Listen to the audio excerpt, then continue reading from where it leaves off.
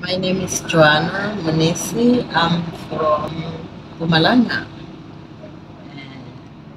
Uh, I do knitting, crocheting with Regina.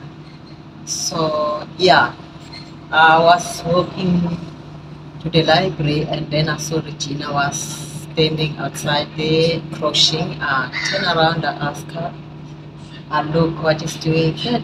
Well, it was so beautiful. I told Regina, I'm also doing that. I know how to crochet. She said, oh wow, this, can we do it? I said, yes, I can do it. And then I started, I enjoy it so much. I love it to do it because it's a good help.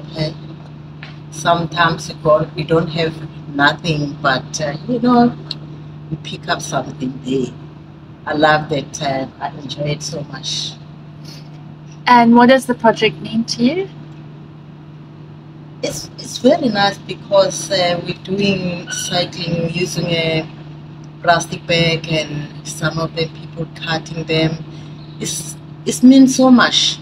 It means so much because we're cleaning the world.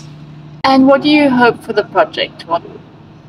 I hope only going good, go forward, because without it, we're nothing.